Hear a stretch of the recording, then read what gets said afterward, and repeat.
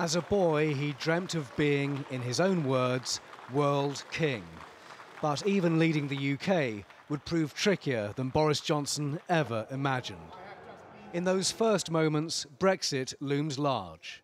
The people who bet against Britain are going to lose their shirts because we're going to restore trust in our democracy.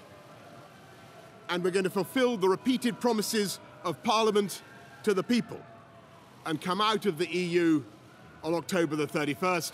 No ifs or buts. But parliamentary deadlock meant by the end of October, he was calling an election instead. 6 weeks of colourful campaigning was summed up in 3 words: get Brexit done. And he won a landslide majority.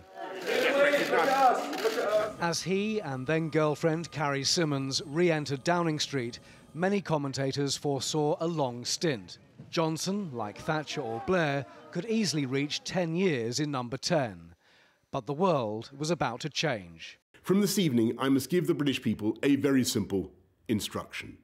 You must stay at home. For him, and for us, an unsettling, unpredictable moment in our history. Within days, he would become the first world leader to confirm a positive diagnosis. And on the advice of the chief medical officer, I've taken a test that has come out positive. As many of us worked from home, so too did the PM. But his condition would deteriorate quickly. For 3 days, the Prime Minister was in intensive care. He later claimed preparations were even made on how to announce his death. I've today left hospital after a week in which the NHS has saved my life. No question. His voice was scratchy and he required a few weeks of recovery. He needed it for what was to follow. The case of the PM's then Chief Aide Dominic Cummings and why he relocated his family to County Durham during lockdown. The government's handling of the affair led to a collapse in the public's trust in poll after poll.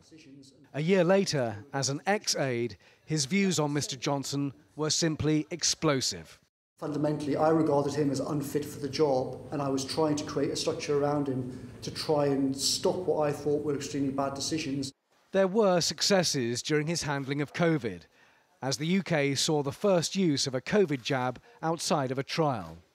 A public inquiry will eventually evaluate how well he did.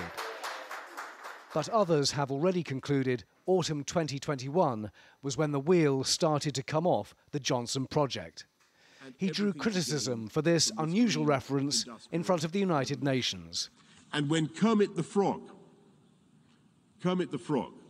sang, "It's not easy being green." Do you remember that one? I want you to know that he was wrong. His decision-making over the Owen Paterson lobbying affair was poor, but nothing compared to revelations about Partygate. Is cheese and wine all right? No. It was a business meeting. I'm joking. This is recorded. When so many people were observing the lockdown rules made at Number 10 in 2020, Number 10 itself appeared to be party central. Public fury grew, and in the end, the Prime Minister was fined. The invasion of Ukraine put him back on the world stage, but the Johnson administration was running out of friends at home. I can announce that the Parliamentary Party does have confidence. He narrowly won a vote of confidence in June, but more resignations that Richard John Ford is duly elected. And by-election defeats piled up. And in the end, it was a lie about who knew what in a sexual assault case which prompted a torrent of resignations. Extraordinarily, a Prime Minister capable of winning a commanding majority will be remembered as one of this country's shortest-serving leaders. He didn't even last as long as his predecessor, Theresa May.